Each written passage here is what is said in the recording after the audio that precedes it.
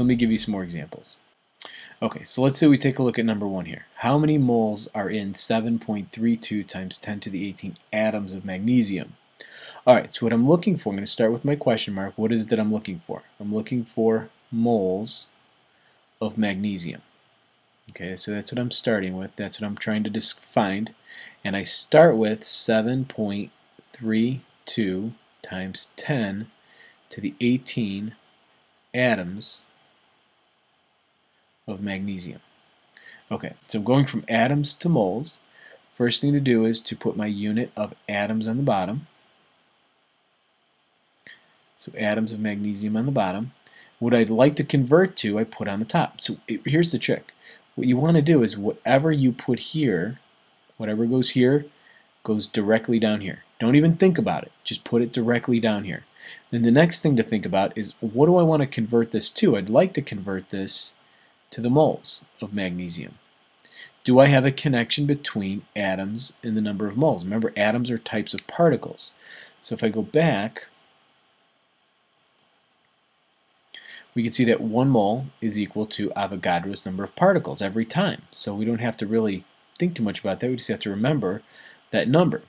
So we put on the bottom, this time we're going to put 1 mole on the top, and we're going to put Avogadro's number on the bottom this time. The reason we put it on the bottom is that Avogadro's number is 1 mole is Avogadro's number of atoms. Avogadro's number of particles. 1 mole is equal to this. 1 mole is equal to this. Just like if I had 1 dozen, I put the 12 on the bottom because I'd have 12 eggs, right? I would have 1 dozen versus 1 mole. Same general idea. Just go back to that idea of magnesium. So that's a pretty small amount. Okay, so there's your final answer.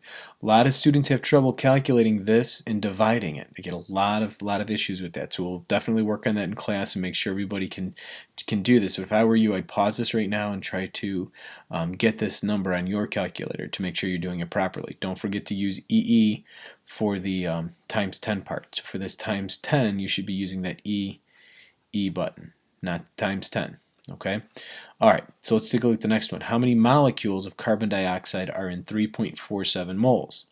So here we are looking for molecules, and we are looking for molecules of CO2. So I'm starting with what I'm looking for. Okay, and then I write down what I'm given. So it's 3.47 moles of carbon dioxide. What I do is I put down here at the bottom moles of carbon dioxide, and on the top I'm going to go ahead and put my molecules of carbon dioxide. Okay, so whatever I have down here, I put directly down here at the bottom. The number 1 always goes with mole. Notice what I did here for shortcut. I did, you drop the E. It is actually a legitimate shortcut for writing the mole. So MOL is mole, MOLEC is molecule. So be careful with some of the shortcuts and some of the abbreviations we do.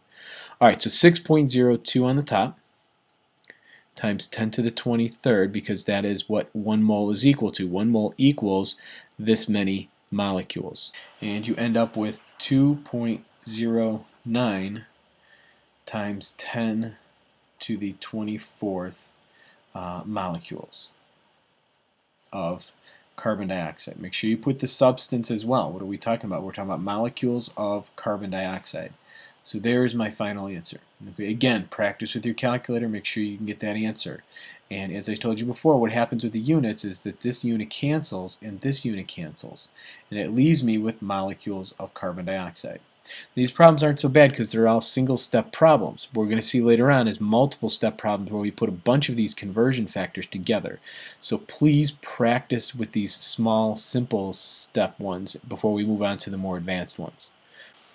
Okay, in this problem here, number 3, what I'm looking at is calculating the number of moles that are in 1.71 times 10 to the 23rd formula units of calcium chloride. So this time I'm looking for moles of calcium chloride.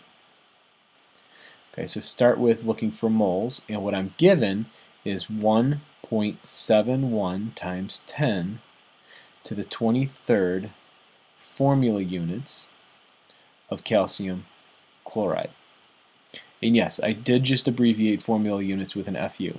Okay, FU for formula units. Just a lot. You don't want to write that out any more than you have to. Okay, so what I'm going to do is I'm going to put Fu on the bottom, formula units, calcium chloride. On the top, I'm going to put my mole, and it would be calcium chloride. So remember, 1 mole on the top, 1 goes with the mole, 1 goes with the mole. Since formula units are types of particles, they're types of ionic compound particles, we're going to put 6.02 times 10 to the 23rd on the bottom. And then we go ahead and do the calculation. 0.284 moles of calcium chloride. Okay?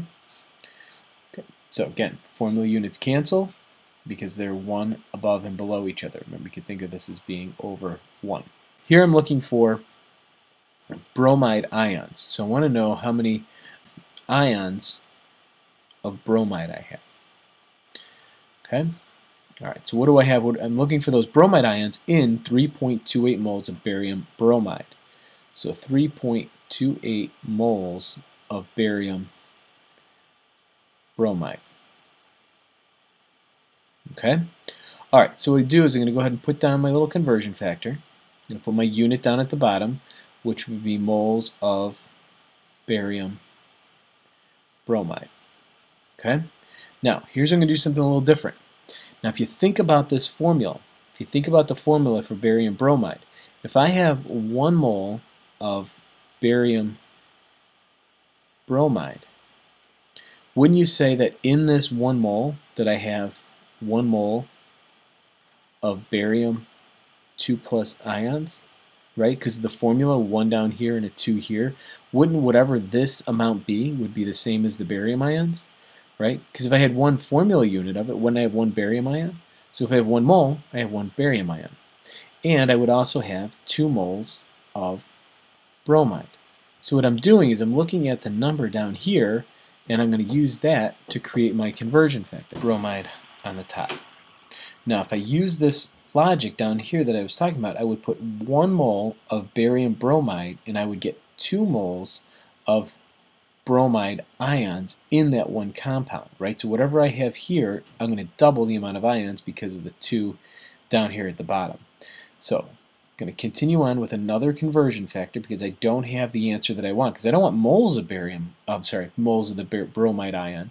I want the ions of bromide ion. So I have to do one more step. I need to go ahead and convert from the bromide ions now to my ions. And ions are a type of particle, and since I have 1 mole, I'm going to use Avogadro's number, 602 times 10 to the 23rd. And now I have my setup. And what I can do is I can check this before I go any further. My moles of barium bromide cancel, moles of bromide cancel, which leaves me with units of ions of bromide, which is exactly what I'm looking for. Calculation here, you end up with 3.50 times 10 to the 24 ions, oops, not ions, but ions of bromide ions. And there you go.